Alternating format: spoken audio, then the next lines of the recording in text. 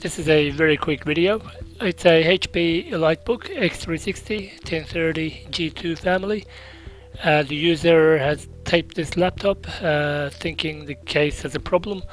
In fact, the battery has expanded and it's under a lot of pressure, and thanks to good sealing and packaging by the manufacturer, it hasn't leaked or exploded. So we're going to remove the battery and install a new one, and I'll show you how you can remove the battery.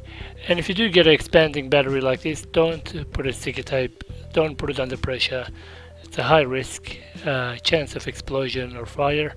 It's waiting to happen. So, and dispose of the battery properly. Don't put it in the rubbish bin or any place like that, because if you did do that, it will go into landfill, and with a lot of pressure on it, it will actually leak or explode.